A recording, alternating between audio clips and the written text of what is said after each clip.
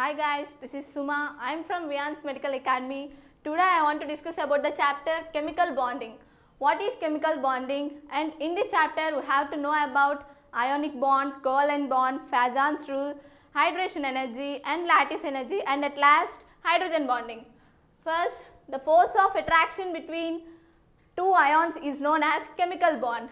In this chemical bond, both attractive and repulsive forces are exist. Why it is exothermic?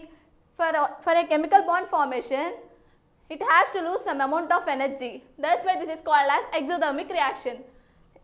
Nature of bond formed between two atoms. Electropositive and electronegative, it is ionic bond. Between electronegative and electronegative, it is covalent bond. Between electropositive and electropositive, it is metallic bond. Next one is covalent bond. Mutual sharing of electrons contributed by both the atoms is known as covalent bond. For example, మనం phosphorus తీసుకున్నట్లయితే దీని యొక్క configuration 1s2, 2s2, 2p6, 3s2, 3p3. These three unpaired electrons are involved in bond formation. మీకు ఒక doubt రావచ్చు, మరి unpaired electrons bond formation లో involve అయినప్పుడు lone pair of electrons ఏమవుతాయి అంటే ఇవి not bonded pair of electrons. Between two similar atoms మధ్యన ప్యూర్ కోవలెంట్ బాండ్ అనేది ఫామ్ అవుతుంది. టూ డిసిమిలర్ ఆటమ్స్ మధ్యన నాన్ ప్యూర్ కోవలెంట్ బాండ్ అనేది ఫామ్ అవుతుంది. Next one is ionic bond. The strong electrostatic force of attraction present between two oppositely charged ions where the transfer of electrons from one atom to another atom is known as ionic bond. Ionic bond is a redox process. Maximum electrovalency for ionic bond is 3. Next one, factors favorable for the formation of ionic bond and covalent bond. Ionic bond lo manam chusinattlaite low ionization potential, low nuclear charge, large size of cation and high electronegativity. Whereas for covalent, high ionization potential, high nuclear charge, small size of cation, low electronegativity.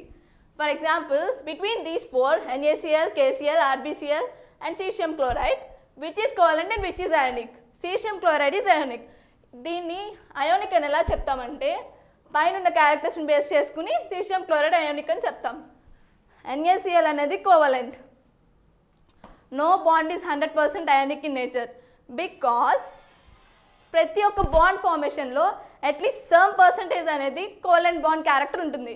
దాన్ని explain చేసేదే Fajans rule. ఇందులో మొత్తం మనం 2 నేర్చుకోవాలి, which is more ionic and less ionic. For more ionic, large size of cation, ions with less charge, inert gas configuration, small size of anion. Inert gas configuration ante octet configuration ni inert gas configuration antaru.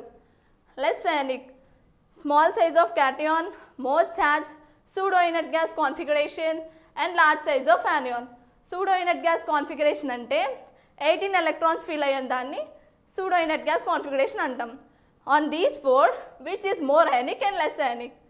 LiCl, CSCl, KCl, RbCl. Cesium chloride is more ionic because cesium is large size of cation, whereas LiCl is less ionic, small size of cation. The next one is lattice energy. Lattice energy is inversely proportional to radius of cation plus radius of anion. For example, LiCl and MgCl2 మనం చూసినట్లయితే LiCl కి more lattice energy, ఎందుకంటే lithium small size, దానికి lattice energy ఎక్కువ ఉంటుంది. Hydration energy is inversely proportional to lattice energy. Hydration energy దేనికైతే small size of anion అనేది ఉంటుందో it attract more water molecules. For example మనం అక్కడ రాసిన దాని ప్రకారం LiCl అండ్ MgCl2 చూసినట్లయితే LiCl అనేది small size, it attract more water molecules, whereas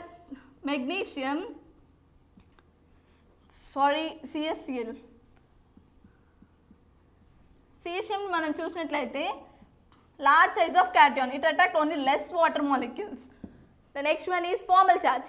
మనం దీన్ని ఫార్మల్ ఛార్జ్లో ఒకే ఒక ఫార్ములా ఉంది, దీన్ని మీరు కాన్సన్ట్రేట్ బాగా చేయాల్సి వస్తుంది ఎందుకంటే దీని నుంచి బిట్ రావడానికి ఛాన్స్ ఉంది.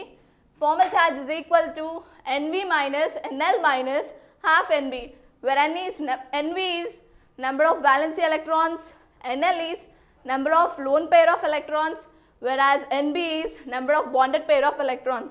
ఫర్ ఎగ్జాంపుల్ మనం ఓజోన్ని తీసుకున్నాం అనుకోండి.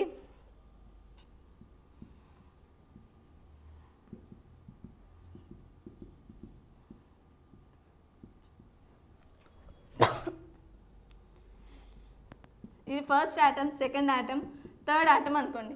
Formal charge is equal to half into N V minus NL minus half NB, where oxygen valency is 6 minus lone pair of electrons are 4 minus number of bonded pair of electrons 1 2 3 4 0. అలాగే second ఆటమ్కి third ఆటమ్కి మనం calculate చేయొచ్చు. The next one is bond parameters. Bond parameters అనేవి మొత్తం మనకి 4 ఉన్నాయి. Bond length, bond energy, bond fissure and bond order. Bond length, the distance between the nuclei of two bonded atoms is known as bond length.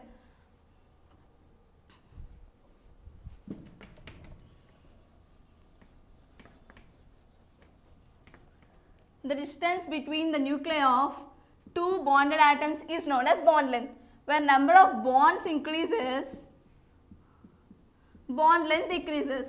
For example, C single bond C, C double bond C, C triple bond C. దీనికి 1.54, 1.33, 1.20. ఇక్కడ single బాండే ఉంది కానీ more bond length అనేది ఉంది.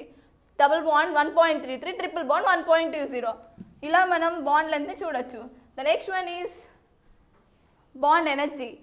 The amount of energy required to dissociate 1 mole of bond into constituent atoms. Where number of bonds increases, bond energy decreases. When number of lone pair increases, bond energy decreases. The next one is bond fission. Bond fission is of two types, homolytic bond fission and heterolytic bond fission. Homolytic bond fission in presence of sunlight free radicals నిస్తుంది. అదే heterolytic bond fission అనేది ions నిస్తుంది. heterolytic bond fission అనేది Be2గా represent చేసాం, homolyticని Be1 గా. అందుకని heterolytic bond fission is greater than homolytic bond fission. The next one is bond order. మీరు bond ఆర్డర్లో last time question వచ్చింది. In 2018 మీరు బాండ్ ఆర్డర్ని క్యాలిక్యులేట్ చేయాలంటే bond order is equal to number of wands by number of bonded atoms. For example మనం SO4-2ని చూసినట్లయితే S double bond O O minus O minus. నేను అక్కడ చెప్పిన ప్రకారం bond order is equal to number of wands by number of bonded atoms.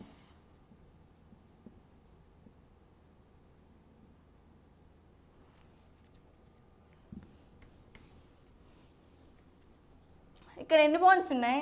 1 2 3 4 5 6. 6 by ఎన్ని bonded atoms ఉన్నాయి? 1 2 3 4. 1.5. ఈజీగా calculate చేయొచ్చు. దీని నుంచి ఖచ్చితంగా వస్తుంది question. So please concentrate on this one. And next one is hybridization. The intermixing of atomic orbitals of almost equal energy to produce new identical orbitals. It is called hybridization. For number of hybrid orbitals is equal to half into B plus M minus C plus A. మనం దీన్ని ఈజీగా గుర్తుపెట్టుకోవడానికి Vijayawada municipal corporate association అని గుర్తుపెట్టుకోండి. దీని నుంచి last time ClF3 అని ఇచ్చాడు, దాని నుంచి మనం క్యాలిక్యులేట్ చేద్దాం.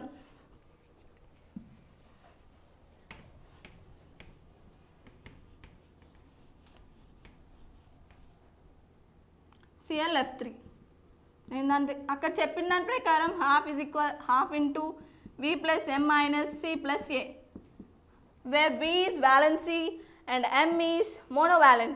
అంటే 1A group and halogens మాత్రమే. Half into chlorine valency 7 plus ఎన్ని హాలోజన్స్ ఉన్నాయి? 3 ఉన్నాయి. Than half into 10. sp3d hybridization involve అయింది. where these sp3d hybridization are 5 orbitals అనేవి ఉన్నాయి. దీని నుంచి లోన్ పేస్ క్యాలిక్యులేట్ చేయమని అన్నాడు. లోన్ పేస్ ఎలా క్యాలిక్యులేట్ చేస్తామంటే number of hybrid orbitals minus number of bonded atoms. అంటే ఇక్కడ 5 వచ్చాయి కదా, 5 మైనస్ ఎన్ని బాండెడ్ ఆటమ్స్ ఉన్నాయి? 3 ఉన్నాయి. 5 మైనస్ 3 2. ఈజీగా క్యాలిక్యులేట్ చేయొచ్చు.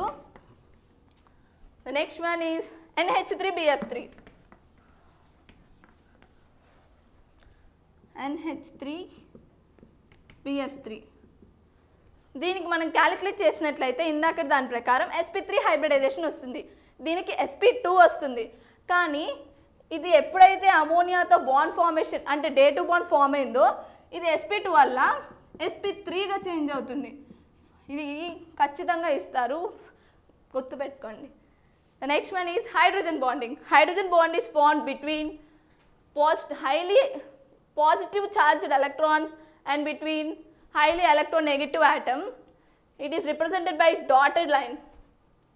Whereas hydrogen bond is formed between same molecule, it is known as intramolecular hydrogen bonding. Whereas different molecules, it is intermolecular hydrogen bonding. Intramolecular hydrogen bonding examples are orthochlorophenol, orthonitrophenol, salicylaldehyde, salicylic acid. Whereas different molecules, that is intermolecular hydrogen bonding, it is paranitrophenol, parachlorophenol. దీంట్లో మన boiling point ఆర్డర్ని మనం చూసినట్లయితే PMO, దీన్ని ఈజీగా గుర్తుపెట్టుకోవడానికి prime minister officer. పారాలో నేను చెప్పా కదా ఆల్రెడీ ఇంటర్మాలిక్యులర్ హైడ్రోజన్ బాండింగ్ ఉంటుంది. అదే ఆర్థోలో చూసినట్లయితే ఇంట్రామాలిక్యులర్ హైడ్రోజన్ బాండింగ్ ఉంటుంది. అదే మెటాలో అయితే ఇట్ ఈస్ ఇంటర్మీడియట్, అందుకని బోత్ ఇంట్రా ఉంటుంది ఇంటర్ ఉంటుంది. Guys, I hope you understand this topic. This chapter 3 questions given. ఈజీగా 12 మార్క్స్ మనం తెచ్చుకోవచ్చు. Viyans Medical Academy wishes you good luck for 2019 exam. Thank you.